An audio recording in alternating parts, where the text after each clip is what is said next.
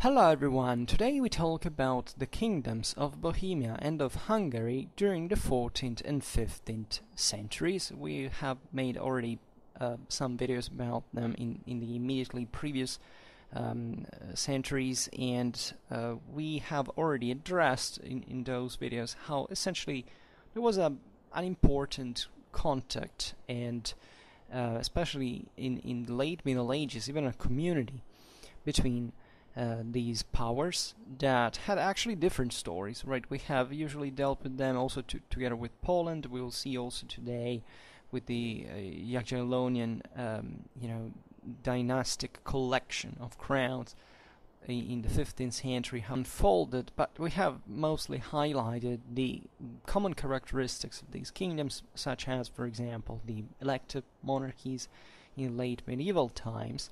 And also a general similarity, not just with the internal levels of population, of distribution, for example, of urban development, of nobiliar presence, but also at a higher level their international role. The fact that these were kind of ethnic monarchies, respectively ruled Bohemia by the Przemyslids, Hungary by the Arpads, that as an important part of Central European lands at this point came to be ruled by dynasts that were coming from the west, right? And it is the case for Bohemia with the Luxembourgs, famously, and for Hungary the Angevins.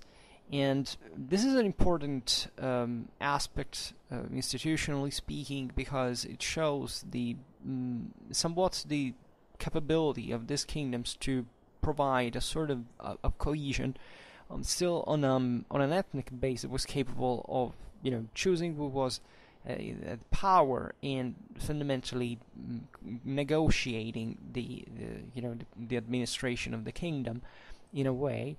And these were entities that, albeit initially newer, right, so less structured than the post-Carolingian kingdoms in the West, actually managed to maintain a degree of unity, of continuity with their original ethnic core lands, and to remain fundamentally at the base of the modern nations, even after those phenomena, like especially in the case of Hungary, that so their destructuration. Think about the Habsburgian and Ottoman rule, or Poland during the partitions in the 18th century. Bohemia remaining actually within the frame of the Holy Roman Empire with its specific electoral role, and even under Habsburgic domination, like its fundamentals were not altered significantly.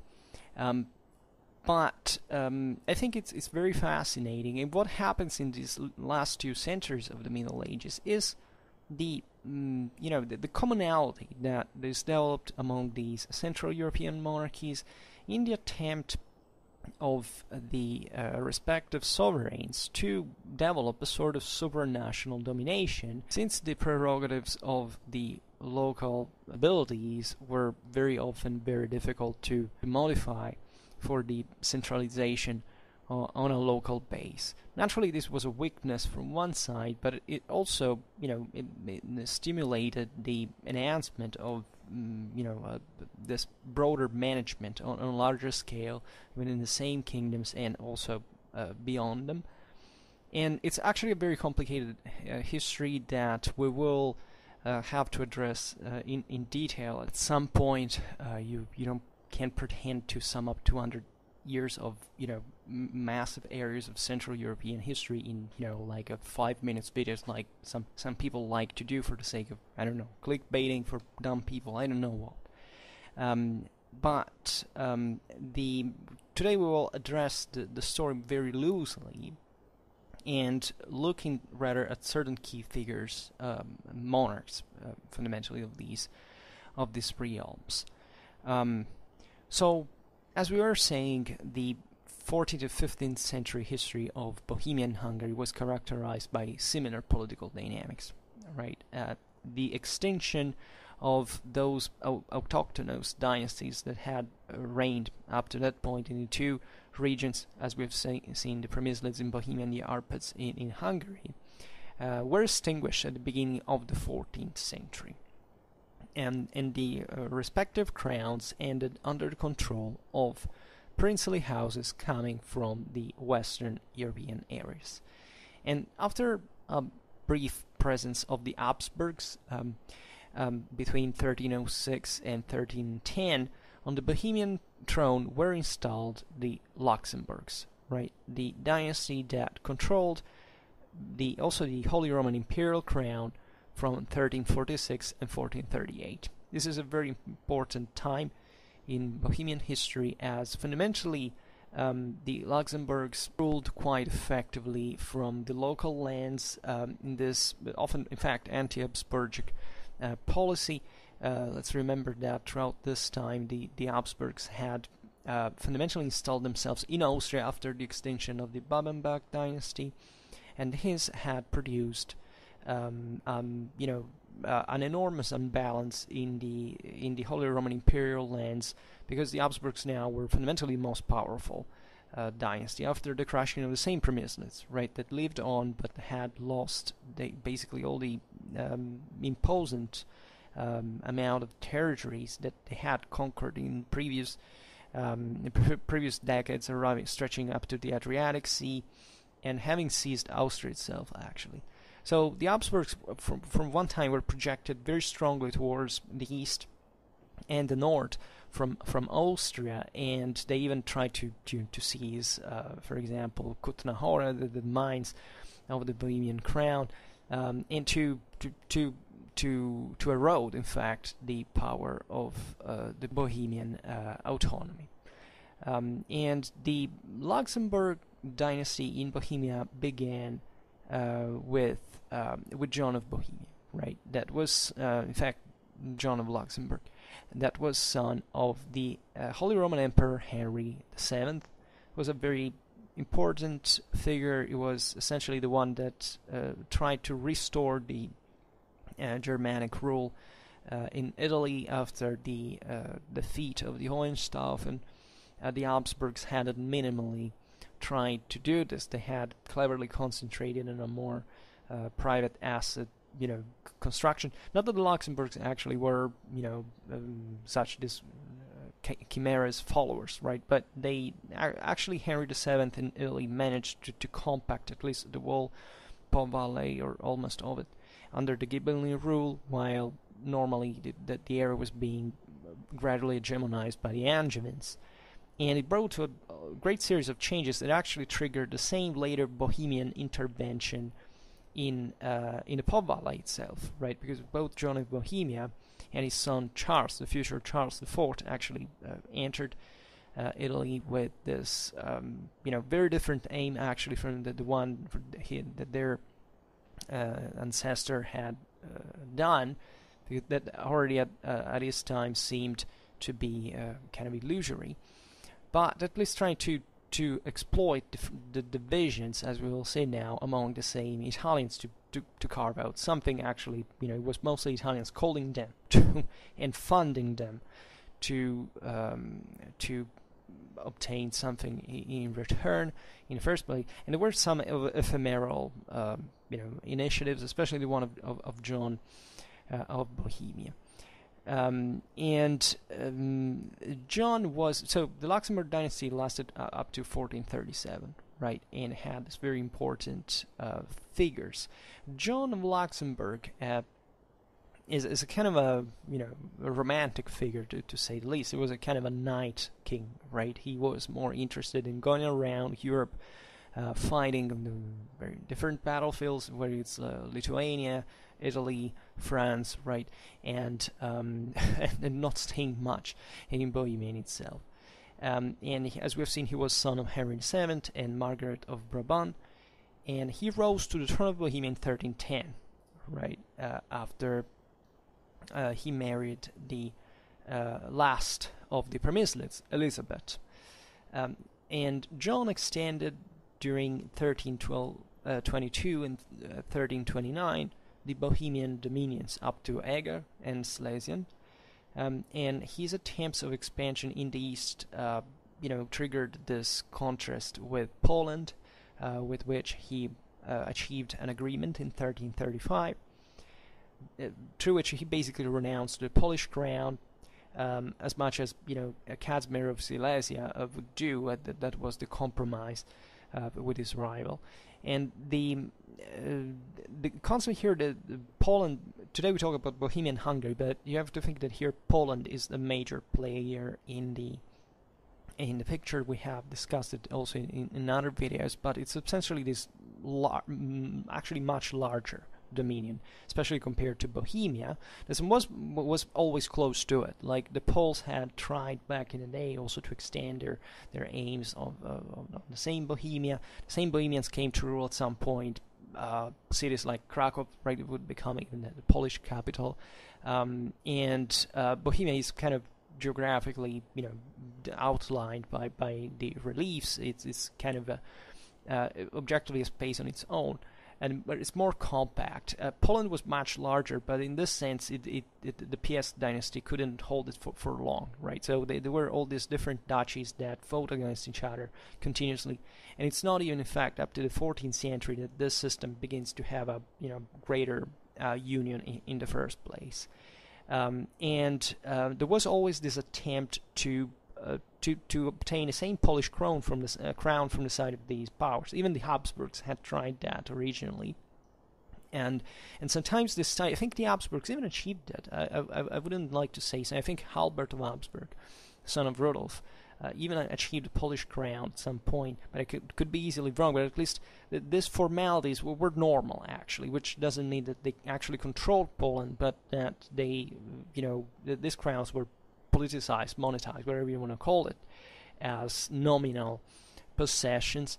And in here, with the establishment of the Luxembourgs in Bohemia, there is this resizing also of the same Habsburgic power, and the attempt here to interfere also with Poland. That at this time, by the way, as you remember, is also this. Let's say in the north of it, at least, there's this frontier Baltic land where lots of European princes from literally all over Europe, especially Central Europe, participate on a regular base, right? The same Königsberg had been founded by a Bohemian king, right? So Ottokar II that had went there during the Crusades. It was normal at the time, right? What do you do as a Central European monarch? I don't know, you go campaigning a little bit in the Baltic, and it was a way to extend your networks of of contact, clienteles. And it was a very strong chivalric ethics here. There is also blurring here with the borders of Germany proper, right? The idea that also these lands had been gradually in the previous centuries fully westernized in their, let's say, Frankish Western military model that now had taken over also as a feudal political military culture. And as we've seen, the same Luxembourgs were French themselves. So John began also his Italian adventure because he was called by the northern city of Brescia to defend himself, to defend the city from the aims of the Della Scala Signory in 1330, that was swallowing all the cities around.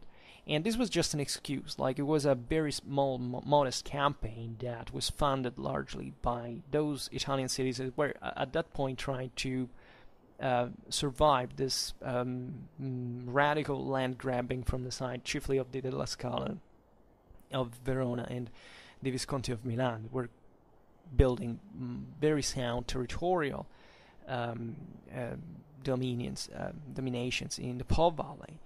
And from the picture is very complicated, but let's say that for these reasons, John managed to extend progressively his protection over cities like Mantua, Cremona, Parma, Reggio, and Modena, right? And he even sent troops in Lucca, Tuscany, as the city was being threatened by Florence, right? So trying to filling the gaps of what was remaining out of the major seigneuries of that time.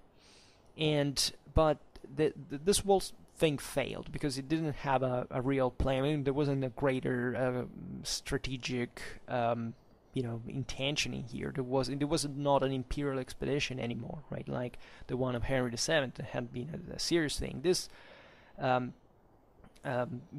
state of being came to an end when the coalition of Ludwig of Wittelsbach, of Pope John the 22nd, and Robert of Anjou, King of Naples, rendered ephemeral John's dominion. But it was not even because of these players that it was ephemeral, right? It was simply that the local cities had accepted his protection,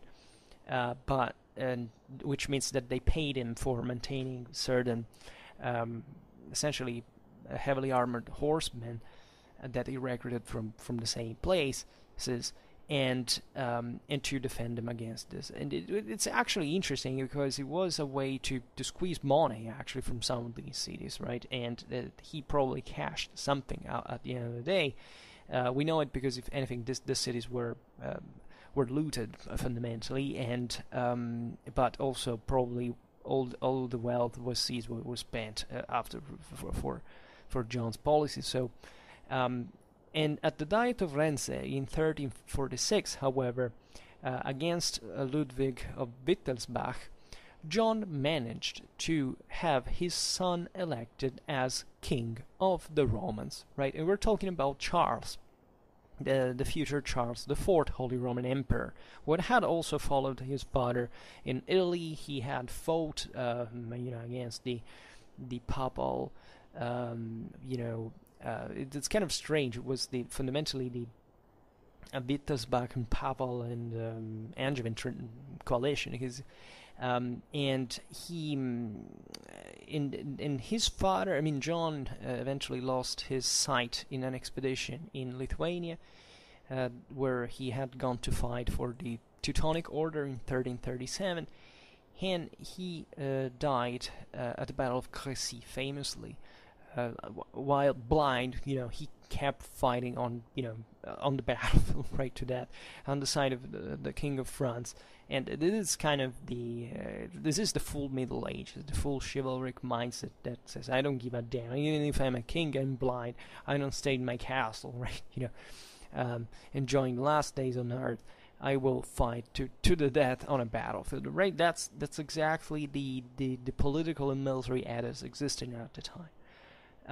And all of these rulers were fundamentally knights, right? It was their due. There was no other option, right? It was not a civilian king. It didn't exist as a concept.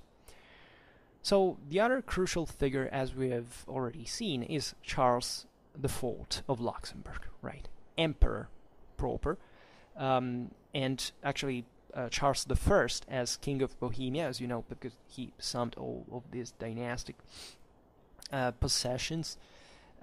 He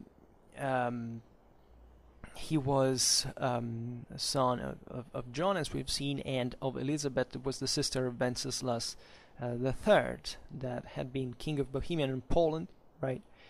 The last of the Przemysl dynasty, right? The last male, the last ruler proper of the Przemyslids. And Charles had a very refined education at the French court, right? He married Blanche of Valois, and he had been previously imperial vicar in Italy in 1331 with his father. Then he passed to Bohemia, where he had been entrusted with the local administration. And he multiple times, like in 1337, 1340, 1341, he had to defend his possessions in northeastern Italy, in the region of Venice and of Friuli, and he eventually supported France in his clash against England, where his father died at Crécy, and where himself remained wounded in the battle, interestingly enough. And so at this point, that's when he succeeded to his father as King of Germany in 1346, and as King of Bohemia the year later. Later on, in 1355, he was crowned Holy Roman Emperor in Rome, right? But he had basically to come back to Germany while the Italians were revealing hostile to him all over the places. But eventually he came back to Italy in 1368. He tried in vain to give like a kind of a policy of balance in the local affairs, of pacifying also partially, but those were barely, the times which this thing could be achieved, because it was literally continuous war, systemically speaking. And disappointed, he came back definitely to Bohemia in 1369, where even among, to which even during all these wars he had participated to, he had dedicated still the major care, right? Charles really cared a lot about his Bohemian possessions, and he had entrusted, namely, but because obviously they were the most important ones as well, but he had a pretty, differently from his father, he had a pretty concrete and an effective way to cope with his dominions. And he had, for example, granted to Bohemia the ecclesiastical autonomy. It had extended its territories, right? For example, he had annexed the Brandenburg, would be the region, as you know, today Berlin at the time didn't count basically anything as a city, but as a town, right? This was an important possession that Bohemia maintained for a long time. Then, famously, probably one of his greatest achievements within the institutional policy of the Holy Roman Empire, he had emanated the Golden Bull in 1356, granting the sovereignty of the Bohemian kingdom by granting to the Bohemian monarchs the right of vote in the election of the emperors. Actually, this had already, taken place along the political ratios of strength of the time, because Bohemia was a quite consistently compact and solid and important power, right? In the second half of the 13th century, objectively, Bohemia was the strongest power. At least in Central Europe and in the Empire north of the Alps. No single German power before the Battle of Markfeld could match it, essentially. But this was a way to essentially institutionalize the so-called electors, of which Bohemia represented one of the four secular ones, right? Also Charles elevated greatly the tone of the cultural and economic life of the country, right? He founded in Prague in 1348 the first university of Central Europe, right? This is very, very important. I made a video that I think is rightly titled Bohemian, the heart of 14th century Europe, because it objectively was, right? It was one of the greatest cultural centers, a great it was literally at the center of the whole international policy, right? The emperors, the Holy Roman emperors, ruled from Prague. The cultural, the economical activities were flowering in the country, and it was also one of the few powers in the area, in the region, that could give a certain stability fundamentally to the situation. There would be a lot to discuss about this. There are also sheer logistical reasons. It's well placed at the proper center of Europe, also geographically speaking.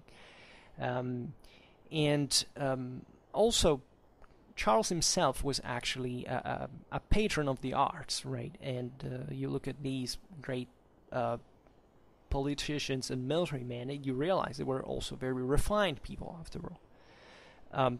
Charles would die after having ensured to his son Wenceslas the German crown.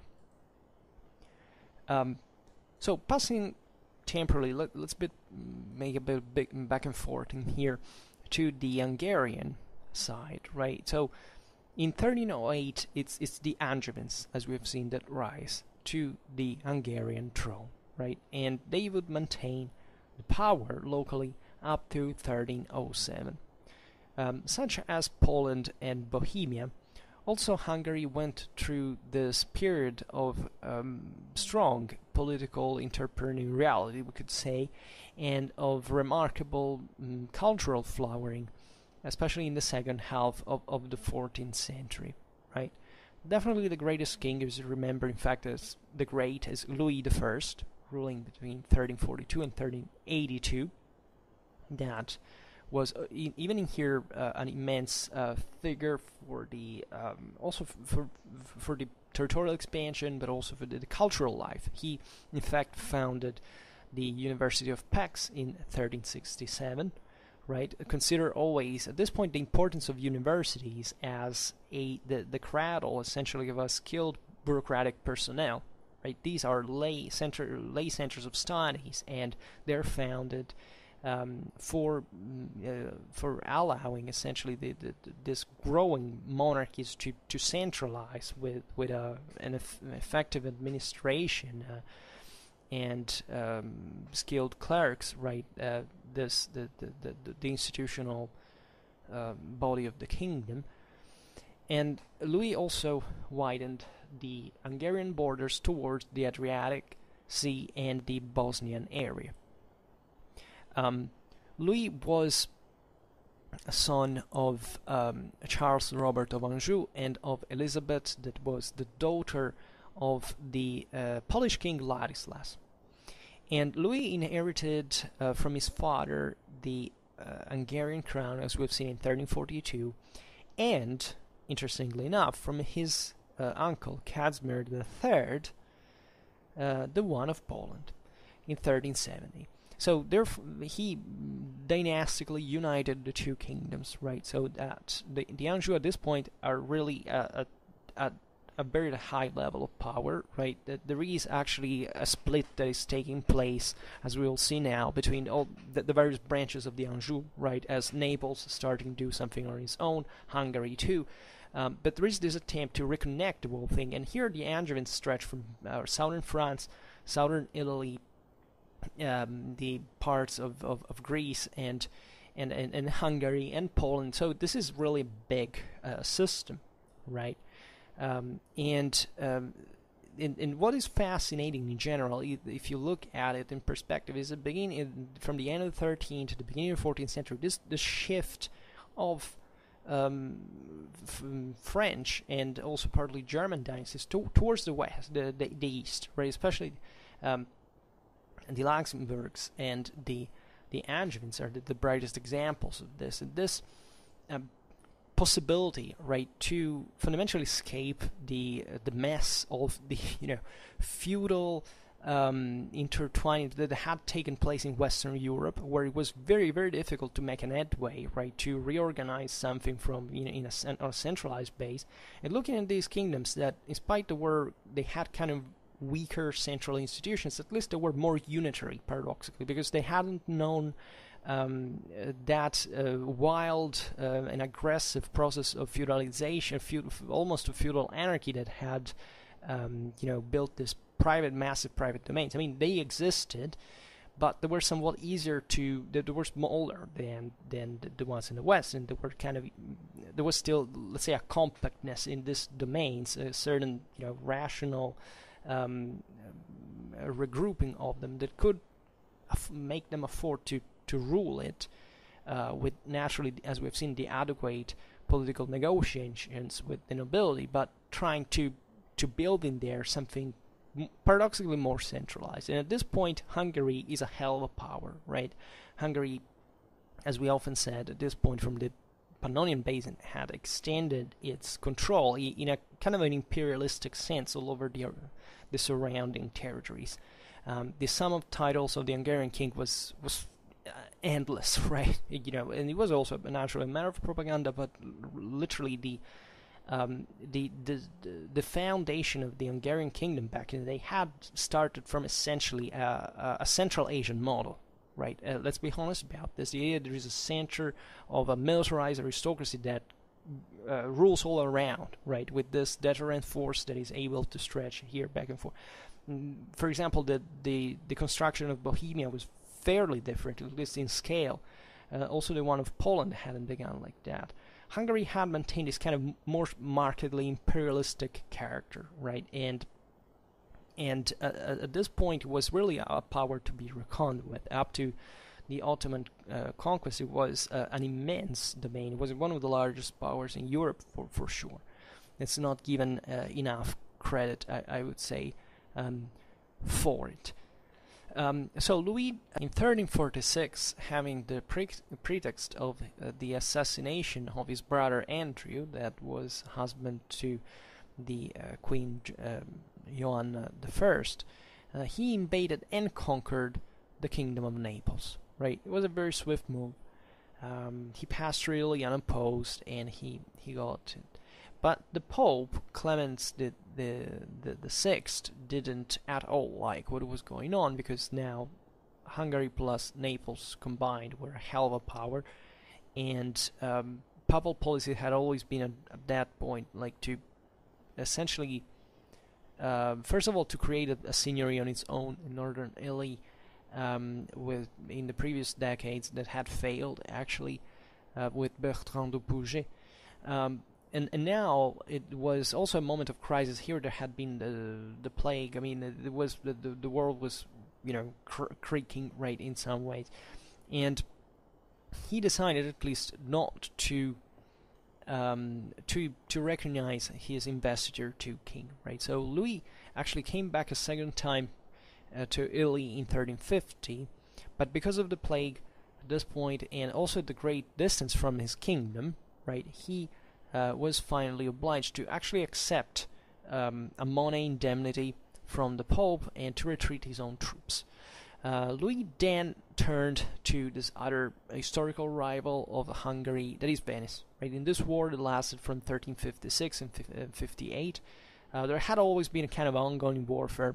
Think about the Venetian capture of the Hungarian Zara during the Fourth Crusade, and always this, inherent problem of the Central European powers. They needed to have they largely didn't have an access to the sea, right? So Hungary actually being closer to it was tempting, especially in the Adriatic. That was one of definitely more, at least infrastructurally served than the Black Sea, and a very important starting point for even intervening in the Italian policies. They were at this point some of the most interesting, as we have seen also for the Luxembourgs, and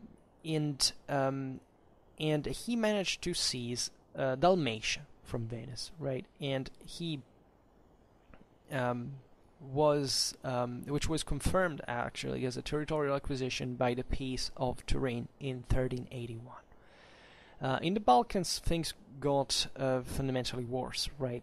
Since Louis' expedition in Wallachia and in Moldavia were not such a great achievement, and also he had to give help to his uncle Kazimir, King of Poland, against the Bohemians, the Lithuanians, the Tatars. And yet this actually won to Louis further titles for the succession on the Polish throne. At the death of Casimir, the pact of succession ensured to him by the father brought Louis on the throne of Krakow, in fact in 1370. And the personal union of the two kingdoms gave place to difficulties, right, fundamentally. And Louis wasn't particularly favorable to the Poles, who at his death accepted his daughter Edwige as a queen, but with the condition that she would reside in Poland, right? This was a big deal, because when you get a supranational domination, naturally there is you're not suspended in a vacuum and ruling from the above, right? There is always one of these possessions that are kind of the center point, and eventually for the Anjou that was Hungary, and internally, I mean, domestic policy, Louis governed by summoning rarely died. He confirmed in 1351 the Golden Bull of Andrew II, and declared inalienable the hereditary nobiliary goods. Right, Hungary had very important nobiliar lineages that had acquired a sort of magnate-like status in in this large area of the Danubian plains, that were kind of seigneuries within the kingdom, right? So coming back to Bohemia, with the sons of Charles IV, that is Wenceslas 1378-1419 and Sigismund 1419-1437, the Luxembourg monarchy ceased, right, and it was followed by 20 years of Habsburgic domination. So these last two Luxembourg kings are fascinating. Wenceslas IV, King of Bohemia and of Germany, he was a key figure in this context of the development of the Hasid movement, right? And he had the Chancellor of the Archbishop Prague assassinated, and causing in 1394 the civil war that lasted up to 1404. He also clashed in 1402 with his brother Sigismund, and eventually gave to him the imperial title inherited by the father. Wenceslas was the third born of Charles IV that had procured to him as we have seen, in 1376 the crown of Germany, and in 1378 instead leave to him the legacy of the imperial legacy of the Luxembourgs, right? And in order to understand here how these institutions are declining, Wenceslas never managed to be recognized by everybody as an emperor, nor to be crowned in Rome, right? In Hungary, he had to intervene personally with an army in order to ensure the crown to his brother Sigismund in 1386.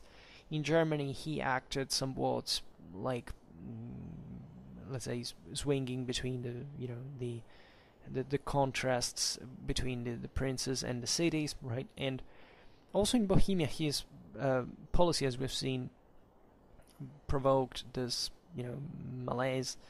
A chance for the revolt of the nobility was represented with this conflict with the Archbishop of Prague, as we have said before, John of Jenstein, as I presume it is pronounced, that managed to actually break the attempt of the king to create a diocese to diminish the powers of the archbishop, and the reaction of the king that brought to torture and to drown John of Pomok, that was counselor of the archbishop, led to this revolt of the nobility that managed to imprison the same Wenceslas in 1394.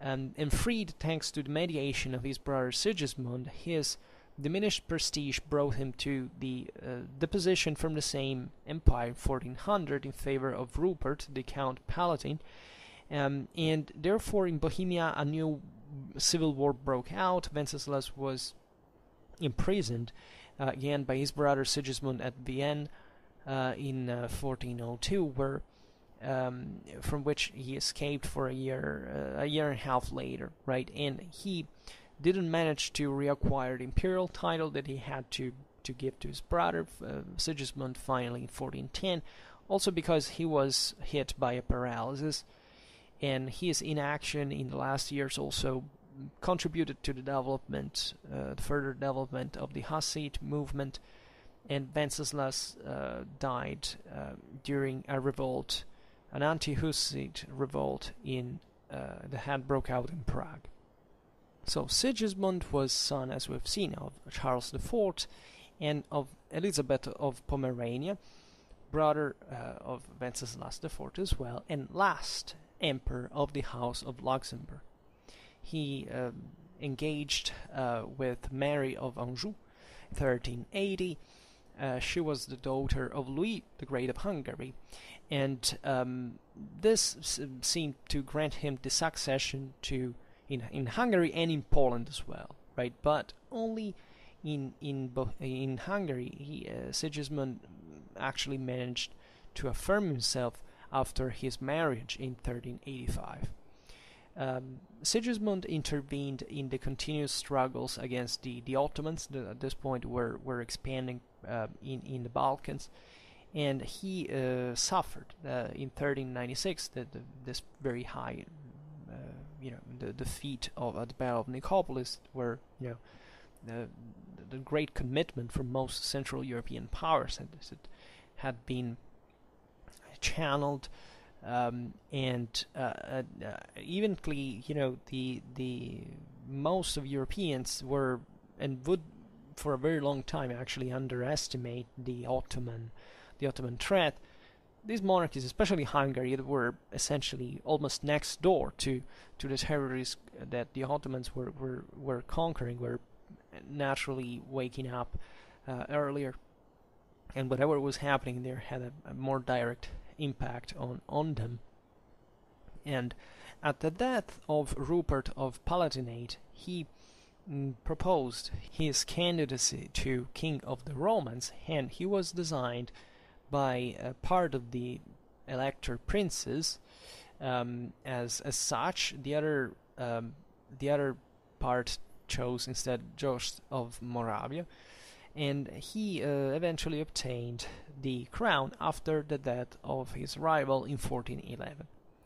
Sigismund was immediately committed in providing a solution to the Western Schism, now that was creating problems also in his Bohemian lands, where the situation had been fundamentally unstable, and therefore he convinced the anti-pope John the 23rd to summon a council at Constance in 1414. And for this also he was a decisive and convinced supporter of the reform of the church. And his attitude towards Jan Hus, that was invited by his own initiative to defend his own thesis to the council, where he was eventually put on trial to be eventually burned at the stake as an heretic, didn't favor Sigismund politically. And at the death of Wenceslas IV of Bohemia in 1419, he had now to deal this long revolt of the Hussites in Bohemia before being recognized here as a king in 1436. And in the period during the harsh campaigns against the Hussites, Sigismund had never, however, renounced to his program of ecclesiastical reform, and he had essentially the councils of Basel summoned in 1431, at least by his own initiative, and he was convinced of the opportunity to seize the imperial crown in order to exercise a more effective influence on the council. He came to Italy in 1431, and in Milan he was crowned as King of Italy, and eventually in Rome in 1433 he was crowned emperor by the Pope Eugene IV. Sigismund died while Bohemia was preparing a new insurrection against him. For what concerns the relations with Poland and Germany, the situation is a bit complicated. He adopted essentially a containment policy, right? He was very mindful of the Polish threat, especially after the Battle of Tannenberg in 1410, when Poland and Lithuania had defeated the Teutonic Order.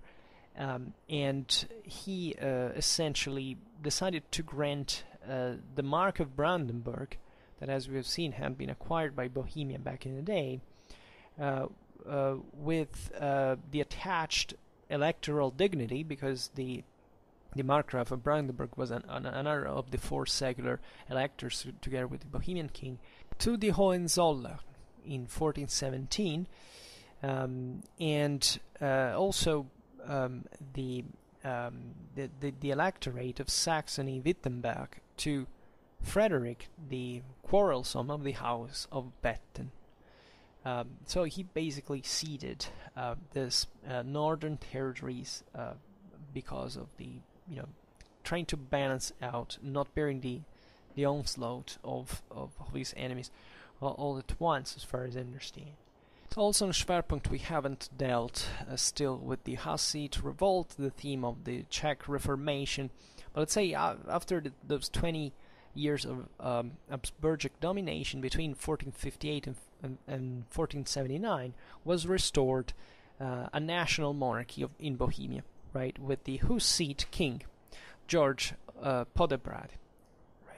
He was elected Bohemian king at the death of Ladislas Postumus, thanks to the backing of the Utraquists of Jan Rocky Cana, and he tried to subtract Bohemia and with it Europe to the political religious subjection of the papacy and of the empire. He was excommunicated for this reason by Paul II in 1466. He had also to cope with his son-in-law Matthias Corvinus, that we will discuss in a while, that had been posed by the Pope at the head of the crusade that was launched against him, right? This is George of Podebrad is a very fascinating figure. He also theorized this greater fort of Christianity towards the Ottoman expansion rather than among Saint Christians, but there were very important political and religious, ecclesiastical interests behind this all. George of Podebrad lost Moravia in this point, but he managed to exist in Bohemia, where he eventually died. In the 50 years later, between 1471 and 1526, the crown instead fell again in the hands of a foreign dynasty, right? The one of the Jagiellonians that reigned, as we've seen also on the Polish and Lithuanian state. In analogy with what we have seen for Bohemia, the Hungarian throne, after having passed from the Anjou to Sigismund of Luxembourg, ended up to be ruled by a local family, the Hunyadi, very famously of Romanian ancestry. Think about John Hunyadi. This was some of the most famous families at the time. John mastered his military skills on the southern borderlands of the Kingdom of Hungary. They were exposed to Ottoman attacks. He was appointed as voivode of Transylvania and head of a number of southern counties, and assumed responsibility for these defense of the frontiers in 1441. Really a key figure. But today we concentrate rather on his son Matthias I Corvinus as king of Hungary. And Matthias ruled between 1458 and 1490. He had this he gave this great impulse to a strong widening of the kingdom, as we've seen, subtracting Moravia actually from to the Bohemian monarchy, and he's a really great figure. Going a bit more in detail, Matthias Corvinus was elected at the death of Ladislas V to the Hungarian throne in 1458, while he was still prisoner in Prague of King George of Podebrad. And when he came back to Hungary, he had to fight for a long time to firm his own sovereign power against the aristocracy, right? That backed at the time the Holy Roman Emperor Frederick III, and also against the Hussites, right? That were essentially entrenched in Upper Hungary. And gotten rid of the domestic worries, he began to direct his efforts in repelling the Ottomans from the southern provinces of his kingdom. After having defeated them, he penetrated in Bosnia. He seized the fortress of Jajce in December 1463, and in 1464, with the support of Pope Pius II, he planned this great crusade against Mehmet II. Consider here, Constantinople has already fallen. The Turks are swarming the Balkans, right? So here Hungary is literally now the first country on the frontier. Eventually Matthias was involved in the war against the Hussites and against George of Podebrad in 1468. This was the result of the promise that was made him by Frederick III and Pope Paul II to the succession to the imperial throne, right? For this reason, Matthias entered Moravia, and he was elected on May the 3rd, 1469, by the Bohemian Catholics as King of Bohemia. In a short while, he had to fight also against the Poles. After that, George of Podebrad he had appointed to as his successor. Ladislas was the son of Casimir the Fourth of Poland, and as in this complicated picture, basically Austria, Bohemia, Poland, Wallachia were in a coalition against Hungary, and Matthias managed to block superior enemy forces around Breslau, where he saved his kingdom from the enemy invasion. And with the Peace of Olomouc in 1478, he managed to maintain also the occupied Bohemian territories. Aspiring to the imperial crown, Matthias now turned against the Habsburgs, and in 4 campaigns between 1477 and 1485, he managed to seize Lower Austria and Styria, managing even to enter Vienna, right? But this such incredible power now began to worry the electors of the empire, who chose on the imperial throne the son of Frederick III, Maximilian, in 1486. And Matthias, always with the purpose to lead this great campaign against the Turks, that was the underlying, ideal of the times, and a major necessity for the Hungarian kingdom in particular, from a strategical point of view, he grew closer to the Habsburgs, right? Albeit death in 1490 put an end to his plans. And Matthias Corvinus is an enormous figure, right? He was a soldier, an administrator, a lawmaker. He was cultivated, a patron, a true Maecenas. And he was definitely one of the most fascinating figures we can say of the Renaissance by a certain standard. He attracted in Buda humanists, artists. He founded the great Corvinian Library, where he collected this many expensive manuscripts that were part made by Italian copists, in part produced also in a scriptorium that was next to the library. Under Matthias' reign was founded in Buda the first typography, right? And very intense were the relations with Italy.